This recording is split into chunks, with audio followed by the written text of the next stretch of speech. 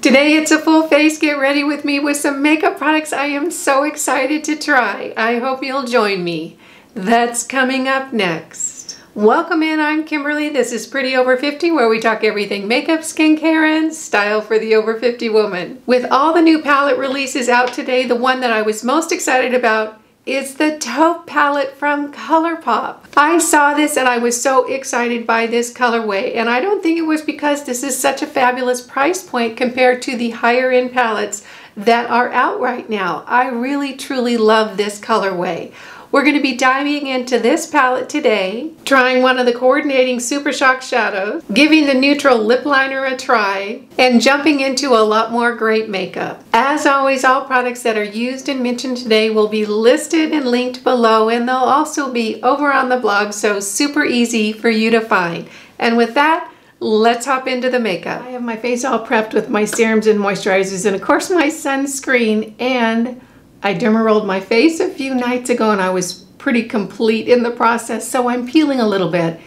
My skin is not going to be a perfect canvas today, it's just not, so we'll just work with that. I'm going to change things up today and start in with complexion first. Today I'm going to be using the Stila One Step Correct. I'm still testing this out. I like it. I'm not sure I love it, but we'll give it a whirl today and see how it looks on the complexion. The whole concept behind this primer is that it's supposed to color correct before you put on your foundation because it has all these colors swirled in it. I'd have to be honest, I don't know that I've seen that. Maybe I'm just not looking in the right way.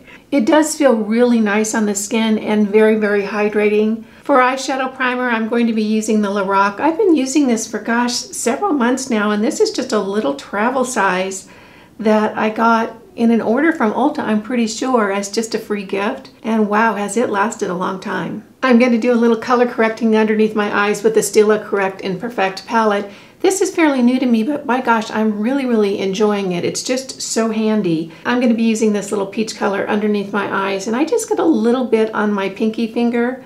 It doesn't take very much, and just kind of tap that in that purple area underneath my eye. And you can see what a good job it does of correcting that purpleness underneath my eyes just really, really quickly. While that corrector is drying down, I'm going to go ahead and do my eyebrows. And I like to put just a little bit of powder in them to begin with because there's so much skincare on my skin that it ends up in my eyebrows and it makes it tough to put the eyebrow pencil on. So I'm just going to brush that powder through. I'm using my usual today, the Wet n Wild Retractable Brow Pencil. I love this pencil. Of course, I say that every single time. And I start out by just really defining the bottom of my brow. And then once I have that in, I'll just go ahead and fill in the rest of the brow. For foundation, I'm going to be using the L'Oreal Age Perfect Radiant Serum Foundation. I'm in the color Golden Ivory. This has really moved up to be my favorite go-to easy everyday foundation. And you guys know that I loved the L'Oreal Pro Glow for a long time. That was my #1 foundation. This has kind of won its way into my heart above the Pro Glow. And I was thinking about that the other night. Why?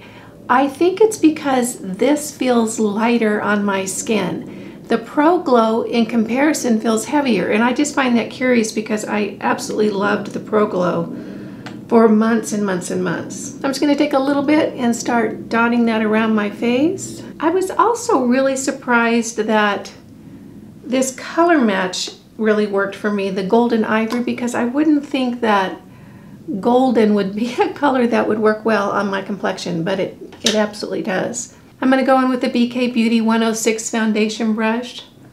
This brush reminds me of my pillow. It's so soft. I really love it.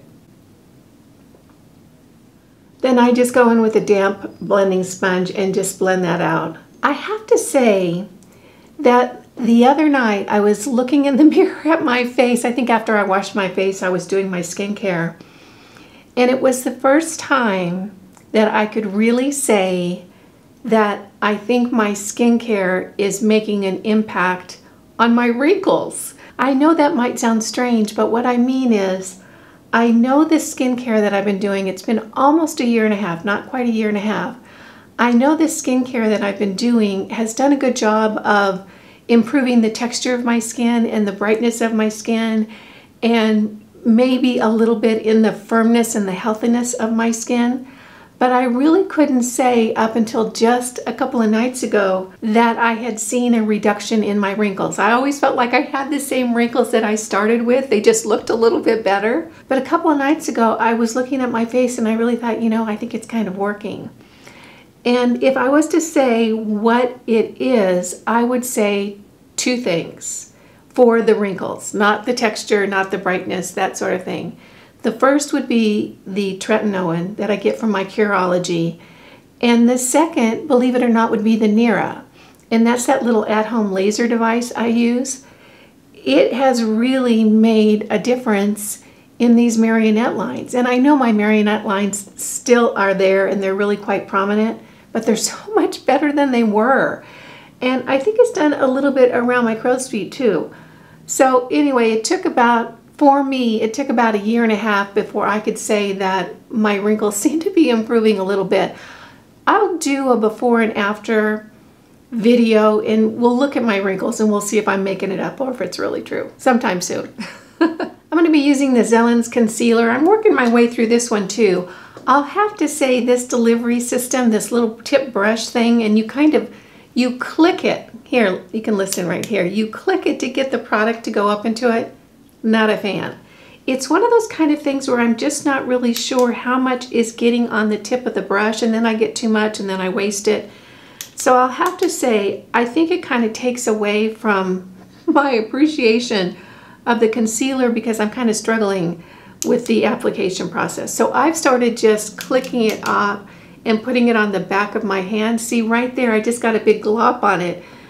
And then going from there. So I can't say this delivery system is the best, and I'm not sure about how I feel about this concealer itself because I can't seem to separate the delivery system from the concealer. Anyway, there we have it. I do like the color. It's nice and brightening, and it seems to have good coverage. To set that concealer, I'm going to go in with my number 7 Lift Illuminate powder, and I'm using a Sigma brush. This is from their Rose Gold Holiday collection. I don't know what the number is, but it's really, really soft and I'm liking it for underneath my eyes. I'm going to set my T-zone with the Rimmel Stay Matte Translucent Powder, drugstore price, great powder.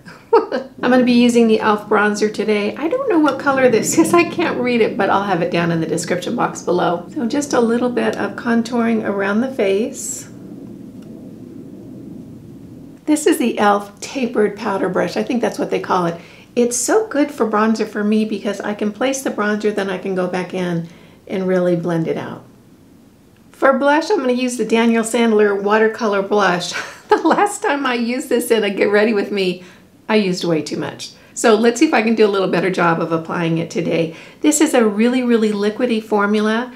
I'll show you. It's just to put a dot on the back of my hand and then just take a little bit and start tapping that in. This is the color Luxe. I just think it's so pretty. And the glow it puts on the skin is so natural and just beautiful. There, how do you like that? This is kind of one of my favorite fun new makeup products. It's just so pretty and so unique in how it goes on and just the application and just the wear and everything about it. For highlighter, I'm going to be using the Essence Pure Nude Highlighter. This is a cult classic. And I really love it too. It's just such a beautiful glow on the skin. And I always like to put a little bit on the front of my cheeks. I think it makes my cheeks just look like they have a little bit more volume.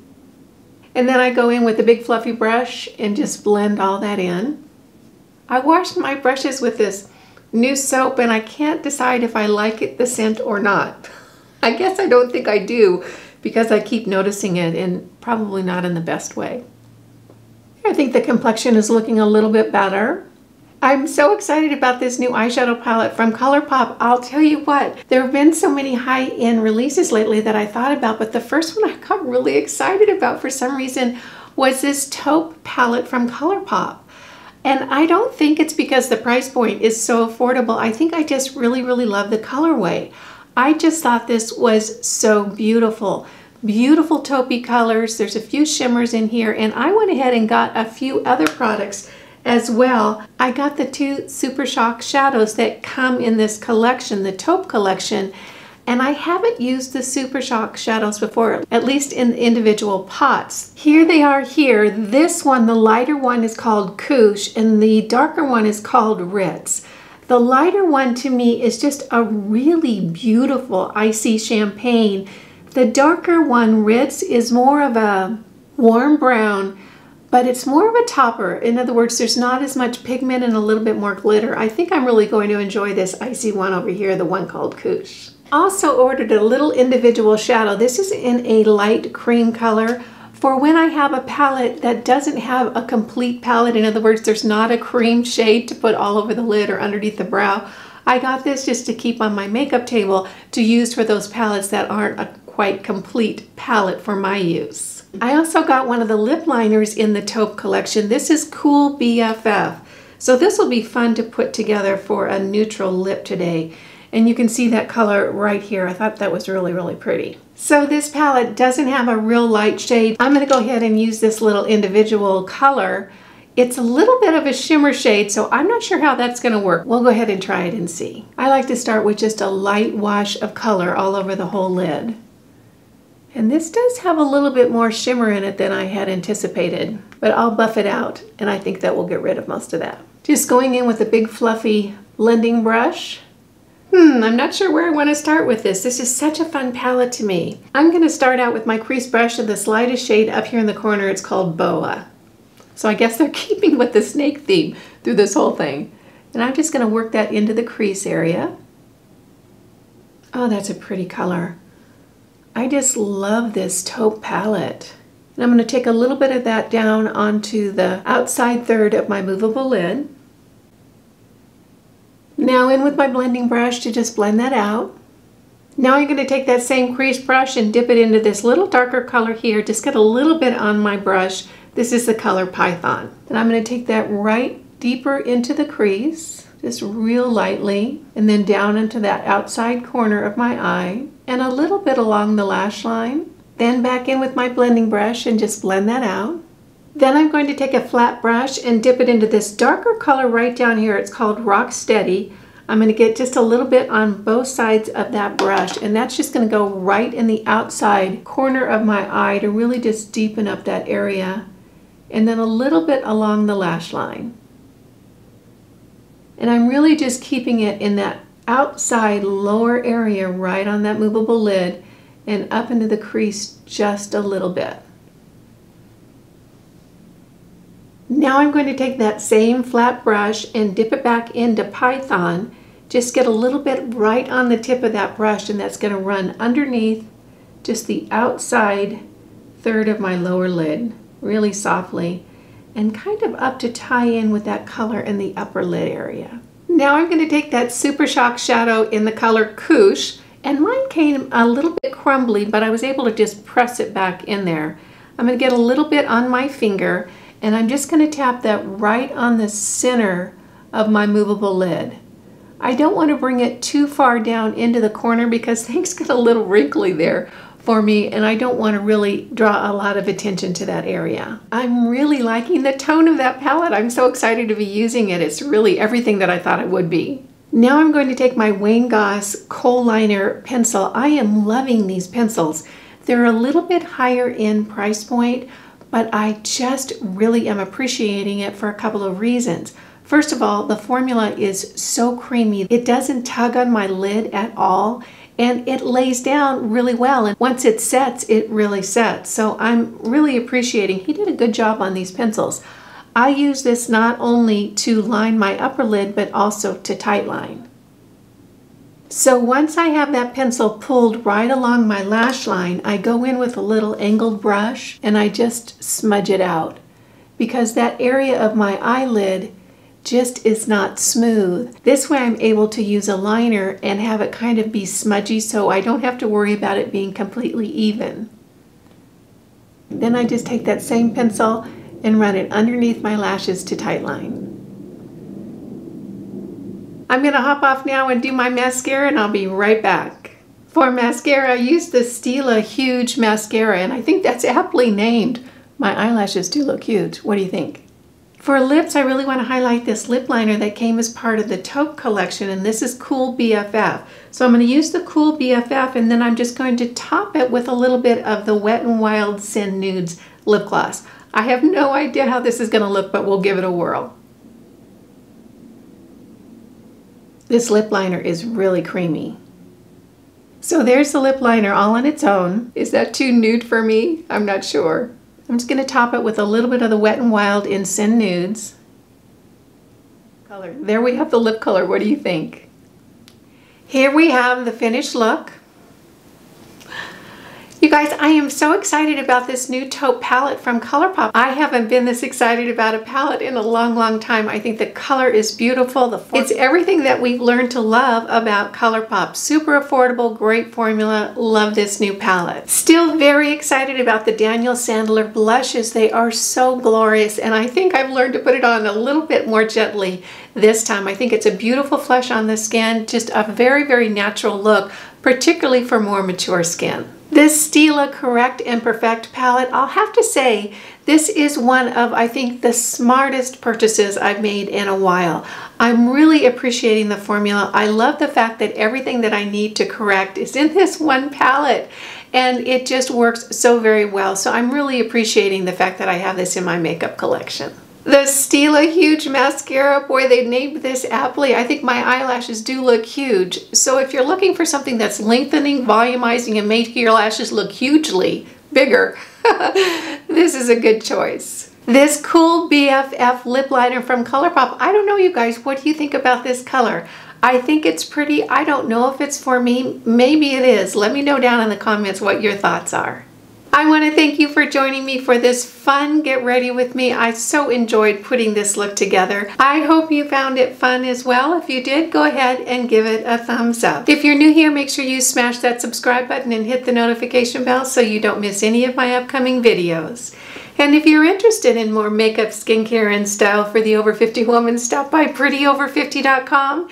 There's a lot more great information just waiting for you there. You guys know it just tickles me when you take a few minutes out of your day to spend it with me. I appreciate that, and I appreciate you. Again, I'm Kimberly. This is Pretty Over 50, where we talk everything makeup, skincare, and style for the over 50 woman. Make it a great day. Wear your sunscreen and all. See you in the next video. Bye now.